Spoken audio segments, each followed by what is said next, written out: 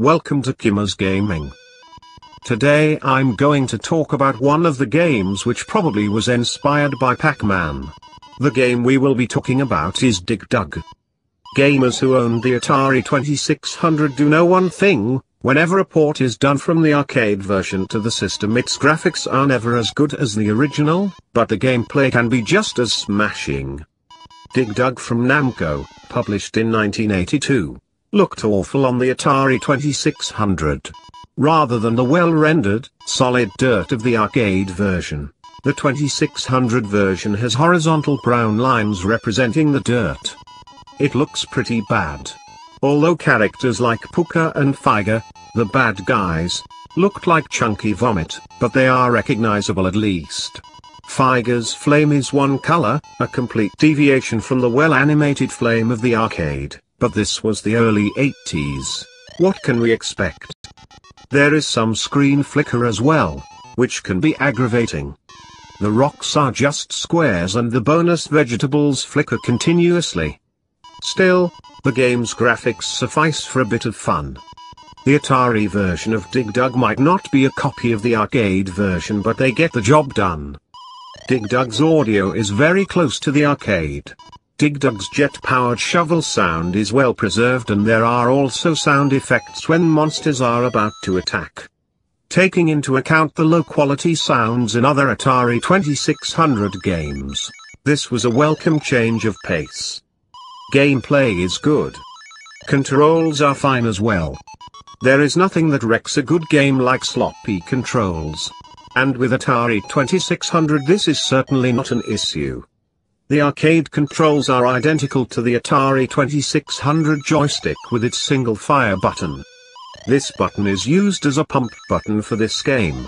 Sure, Dig Dug moves slower than what I'd like, but at least it is not much of a challenge to point your character in the right direction and pump enemies full of air in order to blow them up, literally. So, what is the story of this game? Strap on your mining helmet, because you are an underground miner with jet-powered shovel called Dig Dug. Dig Dug encounters enemies in the form of odd-looking tomatoes and fire-breathing dragons. Both are deadly to touch.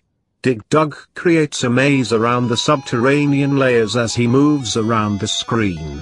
Upon encountering the enemies, Dig Dug uses his air hose as a weapon and pumps the enemies up until they explode. Gamers control this via fire button in their joystick.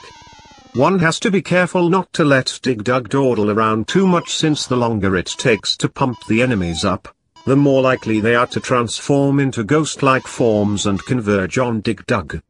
This makes the game a little more intriguing. Dig Dug can also dislodge boulders that, if properly timed, will fall on top of any enemies in their path. What is an arcade game without points? Points are scored for each shovel of dirt dug. Just like in real life, the deeper Dig Dug digs, the greater the number of points he can score.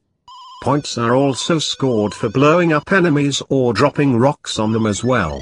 Also, whenever at least 2 boulders are dislodged, a fruit or a vegetable will appear in the center of the map. These can be worth quite a number of points if Dig Dug manages to get one before it disappears. What makes the game more tricky is that you need to use some strategy to be safe. If Puka and Frigars turn into ghosts, they can travel through solid dirt and chase Dig Dug. So, eliminating the enemies early to keep them from ganging up from our hero is important. On top of that, big points are scored for dropping boulders on enemies. Hence, it is worth the effort to lure them into position to be destroyed.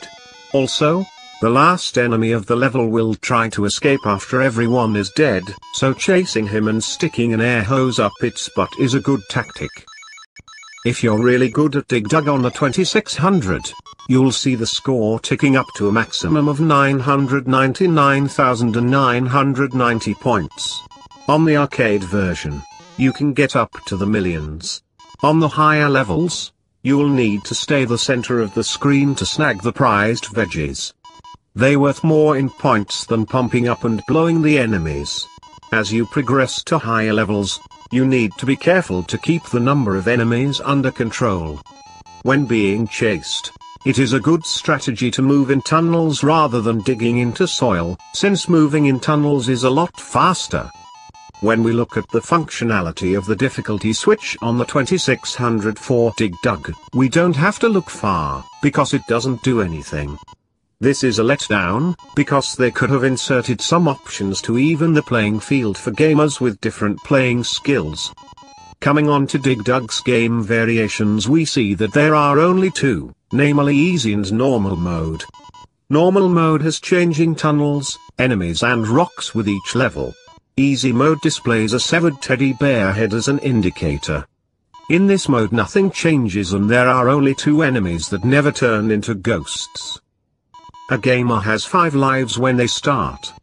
When the enemies take all their 5 lives, the player has the option to start the next game in the same level they have finished, or, by pressing the fire button for about 10 seconds, a gamer could go back to the title screen. Players can have 8 lives at any point.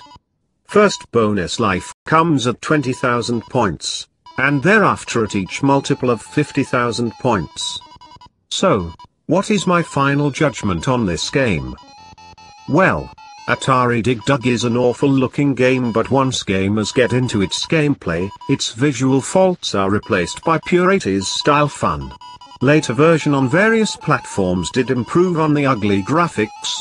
However, on the Atari 2600, it is still fun to play. Dig Dug Arcade was developed and published by Namco in Japan in 1982 for Namco, and it used Galaga hardware. It was later published outside Japan by Atari.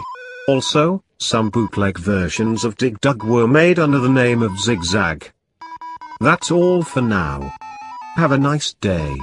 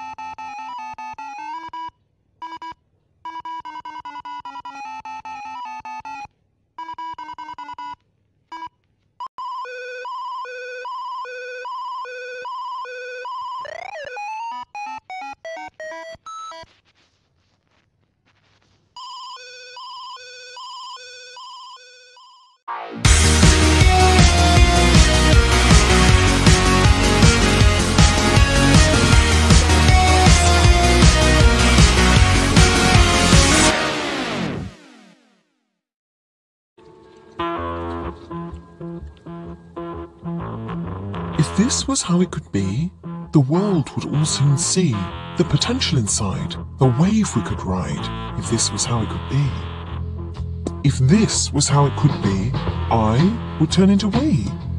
With a face-to-face meet, our thoughts were complete, if this was how it could be.